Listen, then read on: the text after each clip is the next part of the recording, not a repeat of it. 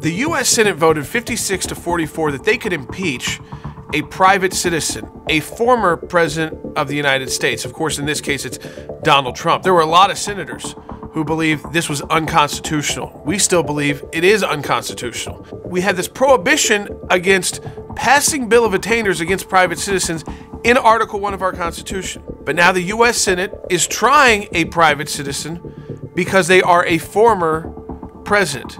Now, former presidents are still subject to the law. If they did something illegal, even while they were in office, especially once they're out of office, they're subject to normal criminal law.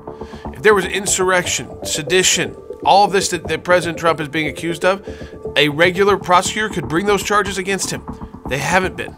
He's not been arrested for these crimes. The rioters, the people who committed crimes on January 6th, rightfully have been arrested. They did commit crimes.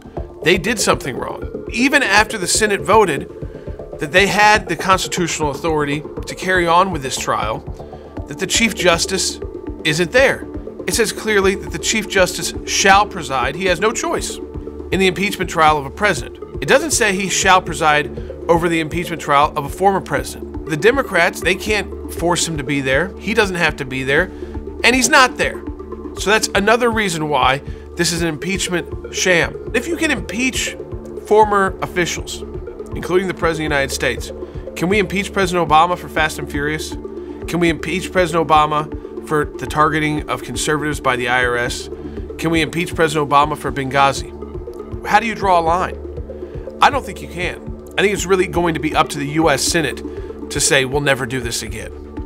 And that is why we believe still at the American Center for Law and Justice, this entire impeachment hoax, this second impeachment, if you will, is no impeachment at all. Because who is on trial?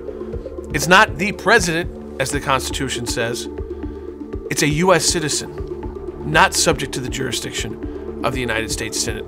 We've got a petition up at aclj.org to stop this unconstitutional impeachment trial. Sign your name today at aclj.org.